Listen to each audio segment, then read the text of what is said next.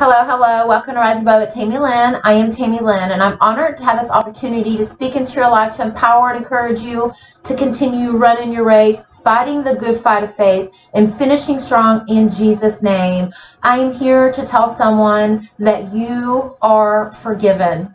The Lord forgives you. Over the past month, the Lord has given me two particular dreams, and through those dreams, He has just given me the word liberty. And every time I turn around, I am either seeing a word liberty or I am seeing someone post the Statue of Liberty. This morning, July 1st, I woke up and just this message that is full of just love and compassion towards God's people began to stir in my spirit. I have spent some time with the Lord, and I'm here on assignment to again tell you that you are forgiven, and the Lord wants you to forgive yourself. And He wants to remind you of how much He loves you. I am going to read a few scriptures that He has led me to for you. And the first one comes out of Luke 7, and I'm going to begin in verse 47. She has been forgiven all of her many sins. This is why she has shown me such extravagant love.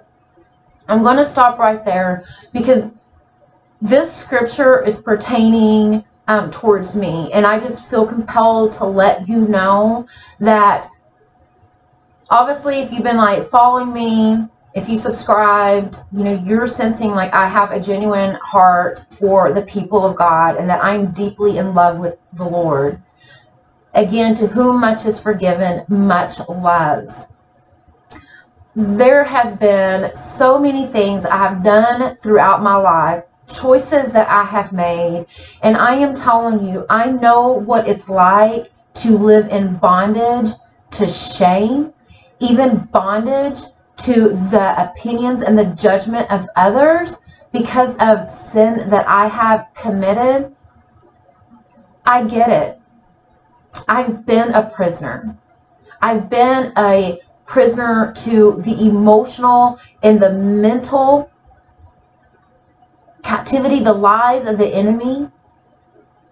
And I just share that because I'm not just quoting some scriptures to you today or just telling you to forgive yourself. And then, yeah, I don't know what the struggle is like. I get the struggle of trying to forgive yourself. I get the shame. I get the lies of the enemy.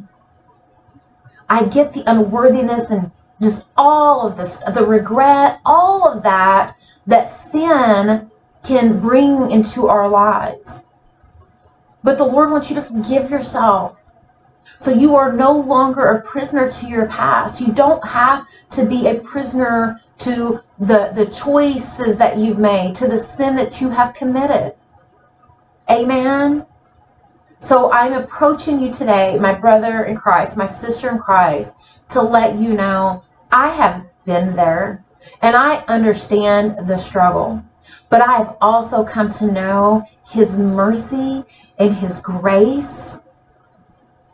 The first book that I co-authored, my portion of it, was called The Cliff of Relentless Grace. Because there was a moment that even after I had been forgiven for so much and was even strong in ministry, in a position of ministry, there came a point that I once again faced a decision. And that decision led me to make a choice that was sinful against God. And I knew that it broke the heart of God and it crushed my spirit. In my heart, I really didn't want to have to face that decision. And that's a whole nother story. And I don't mind sharing it when the Holy Spirit tells me to share it. And obviously I wrote about it. And I didn't write about it for my glory or to call myself some author. I did it because I know. I know of His grace. But after that situation that I was facing, I just spiritually and emotionally became devastated. And it was even a place that I was in that I was pleading with the Lord to turn his face away from me. So I'm telling him he deserved better. Like I literally was pleading with him to don't look at me anymore. And I was just so ashamed. And I share that because it is one thing when you're living of the world and you're of the world and you sin and you just don't know. But when you come to that point of you know and you're a believer in God and you're going to church and all this other stuff that we can do, then sometimes sin that occurs during those times can be some of the most difficult because it's like, we knew better. And how did I get myself in that position? You know, come on. I know I'm talking to somebody. But there I was, and I found myself up on this cliff, the 7 falls in Colorado. And 7, to me, is a precious spiritual number. And the enemy used that number one day in October of 2019. And he told me if I would jump, that it would all be over. I can laugh about it now. It was no laugh matter at that point. But that was probably like the first time that I actually thought the enemy is right. Because of my state of mind at that time. I was battling PTSD and just spiritually and emotionally depressed and devastated. And I did not see any way out at that point. And so my flesh, my emotions were in agreement that if I jumped, it would all be over. I wouldn't have to feel that pain that I was feeling anymore. But I'm here today, July 1st, 2022, and I feel myself even getting emotional on this because it was relentless grace that carried me down from that cliff. And a whole new journey began for me. And when I was driving back to Oklahoma after that moment, it was on a Sunday, the Lord had spoke to me. I'm not only going to use you to save them, but I'm going to use them to save you. And them, who he was talking about, are my now 6 and 8-year-old daughters. But at that time, they were my great nieces, and they were in foster care. And I was in contact with the foster worker, and they were in a home with a mother and a father that were said to be Christians, and that if it ended in parental termination, then they were willing to adopt. And I thought that was the best thing for them. And everyone around me was telling me, Tammy, you don't want to do that. And I had been a single mom and raising my oldest, as I did for the longest time on my own. Like, everybody's like, you don't want to do that. And I just kept saying, I don't understand. Like, I just feel like their destinies are calling out to me. I feel like my heart won't let me turn from them. And I had never met them at this point. But on that Sunday, on the drive back to Oklahoma, where relentless grace carried me off that cliff, walked me down off that cliff. And then he spoke that to me about those 2 little ones. On Monday morning, I received a phone call from the foster worker. And he says, Tammy, there's been a change of plans in the current foster home. Don't want them. And you said that you don't want them in and out of foster homes. So what do you want to do? And I said, bring them. So the story is, it's really just a beautiful story in itself. But I will just say this. For a year, the Lord had freed me from some severe PTSD that I was battling. From a decision that I was pushed towards, felt very forced to do, and didn't want to do, but I did it. So it became my choice. And so for a year, as I was able to focus on those babies, who was 1.5 and 3 at that time, like I had a year of freedom from that PTSD. from what I had experienced. And then after about a year, and it also began to take a turn, and it was heading more into termination of the parents. And the Lord had then spoken to me, okay, now let's come and deal with it. And by that time, because of how I was seeing his love towards those babies and how they were loving me, God is good. He's a Romans 8:28 God. And he truly used those babies. And my 8-year-old, her middle name is Grace. And my youngest, my little caboose, her middle name is Faith. And Faith has pretty much what I've had my whole life. When I didn't have anything else, I have faith. And faith is one of my stronger spiritual gifts that I have. And it's also been one that the enemy has really attacked. But I thank God for those attacks now, because that's why I joke around. I'm going to lighten it up for y'all, because this might be getting a little emotional. I'm feeling emotional. That's why I sometimes say, if you need to borrow something, I got something that you can borrow. But anyway, so after a year, I went into healing, and I was so thankful that God didn't stop loving me.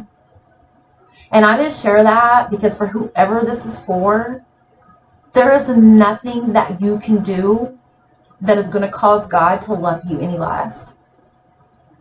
I'm a living testimony of that. Like, the love of God does not fail. The love of man can fail. And I know for me it has failed many times. And I don't mean like man, like a man, like just people in general, humanity. So there's nothing that you've done that is causing God to look at you any less. And I have good news, because that which you've done and that you have struggled forgiving yourself, that is part of your testimony now. The Lord wants you to forgive yourself so you no longer have to be a prisoner to it. And he also wants you to forgive yourself so you can be set free from the past and you can go towards your higher calling, which is to bring hope to others and to love them out of their shame and love them through their pain and be a reflection of the love of God in their life.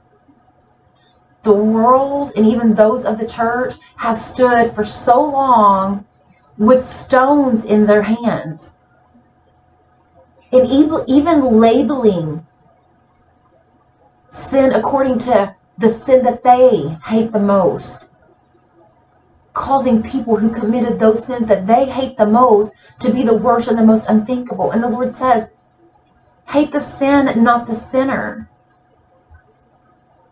And so if anybody who's ever called themselves a Christian or someone within the church has ever made you feel less than because of a sin that you've committed, I am sorry on their behalf. And I ask that you forgive the church. Because there's been times that we as the church have failed people. But God is doing a new thing, and he's raising up a remnant, and I know that I'm part of that remnant, to spread his love and to help draw others back to him, our first love, our true love. So come with me and let's take a look at some more scriptures as the Holy Spirit is wanting to minister to you. So Luke 7, and that was 47. I want to share that because I've been forgiven for a lot. And it's caused me to love him a lot. And it has caused me to love you, to love the sinner, to love the one who feels unloved, to come and bring hope and to let you know you are so dearly loved and the devil's just been lying to you.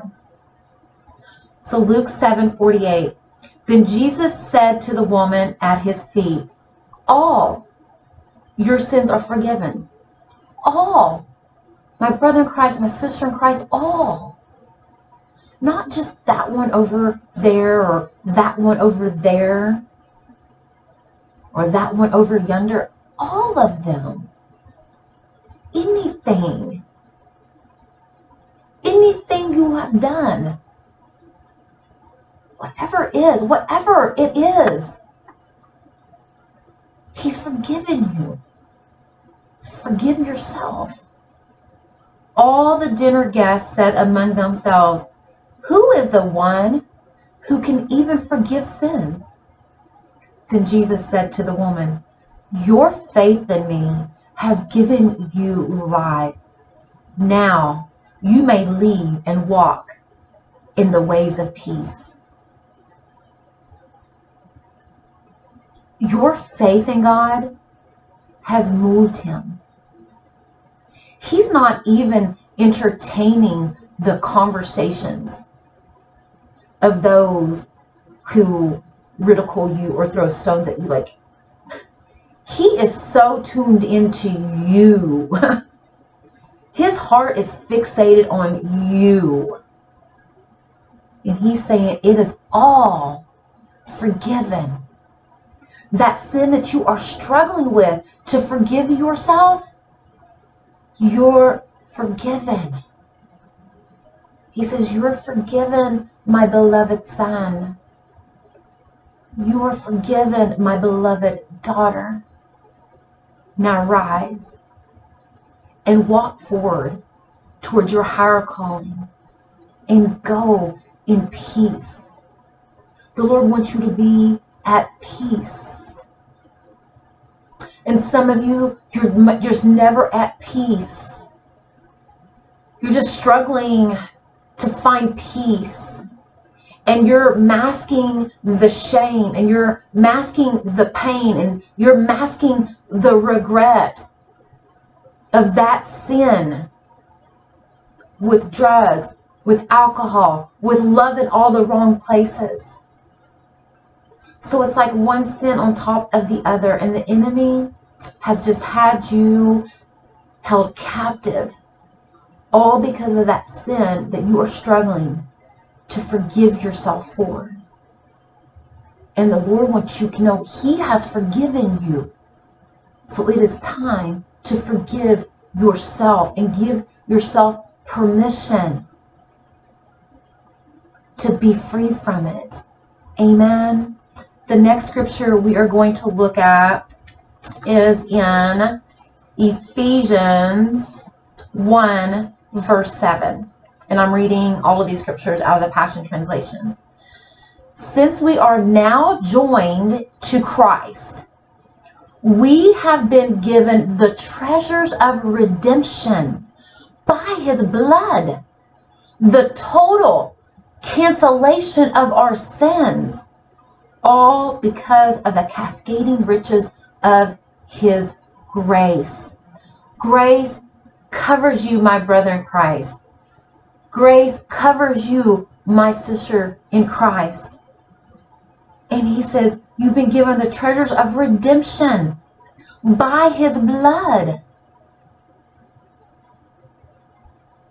If you don't forgive yourself, then you are saying that the love that was nailed to that cross for the sin of humanity has no power. That blood that flowed from love has no power.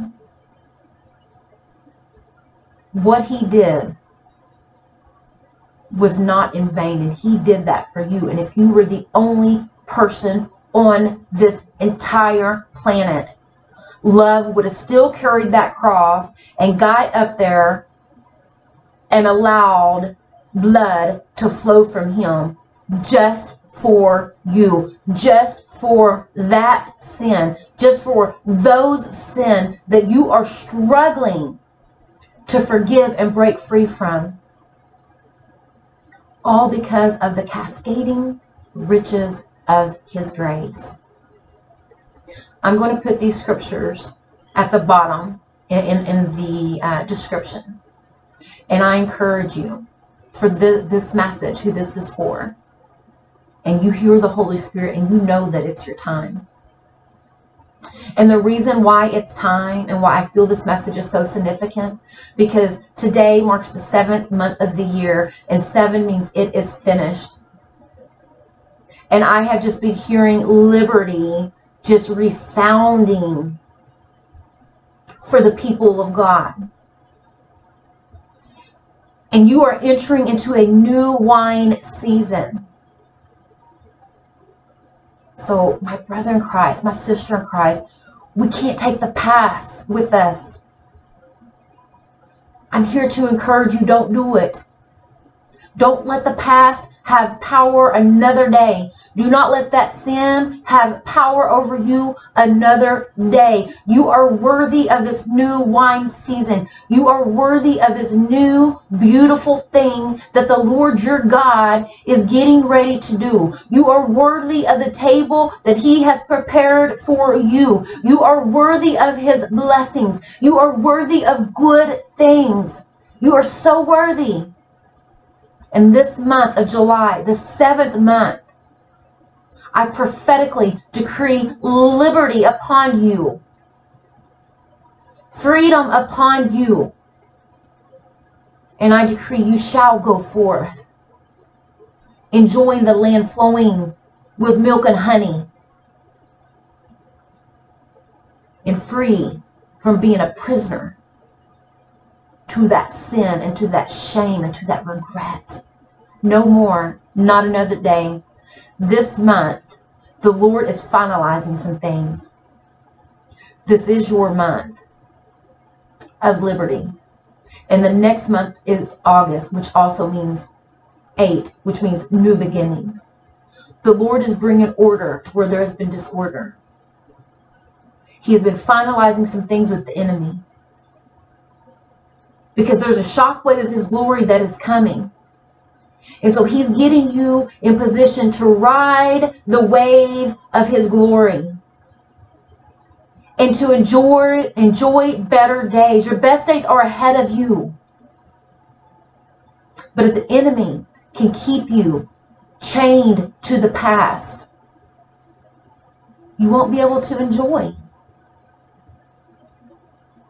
the greater days that the Lord has for you. So let's keep going.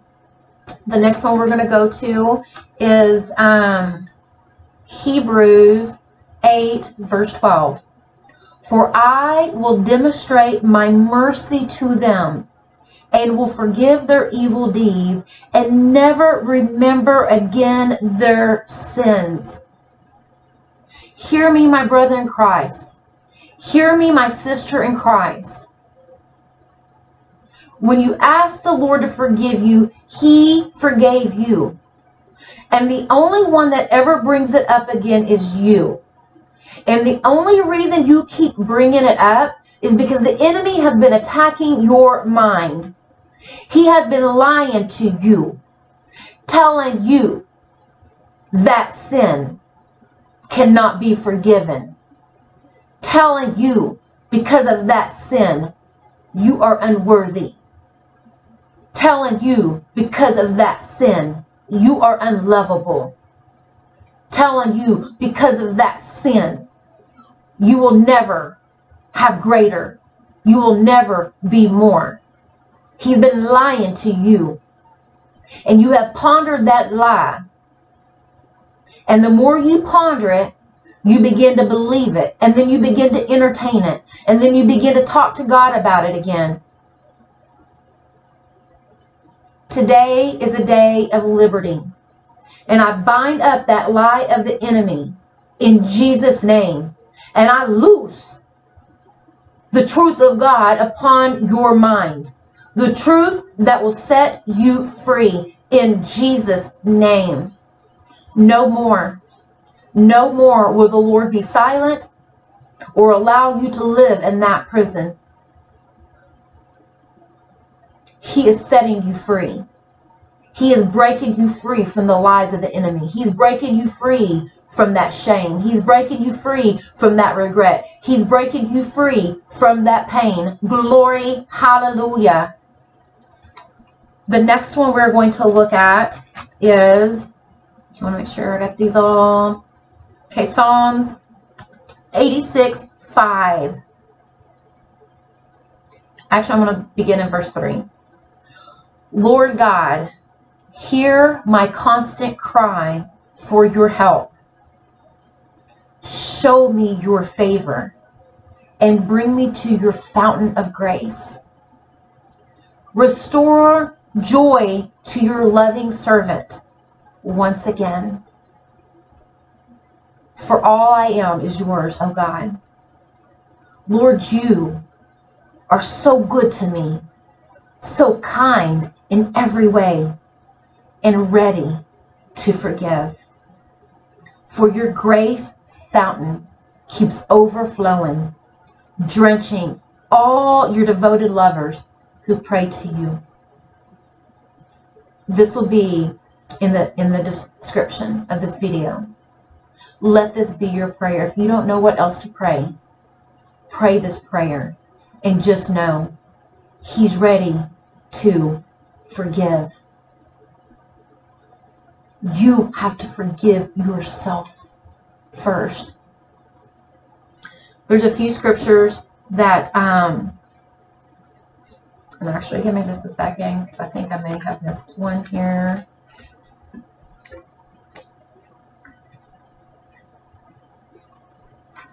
Let me see. Sorry, y'all stick with me here. I had one written down, but I actually didn't go mark it, so I just want to make sure.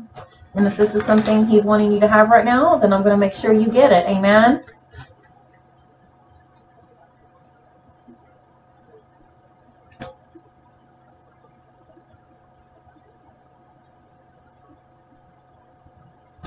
No, I'm not sure why I wrote that one down. Okay, but I am going to share two more because this talks about forgiving others. Matthew 18:22. Actually, I'm going to start at 21. Later, Peter approached Jesus and said, "How many times do I have to forgive my fellow believer who keeps offending me? 7 times?" And Jesus answered, "Not 7 times, Peter, but 70 times 7 times." And then let's go take a look at Matthew 6,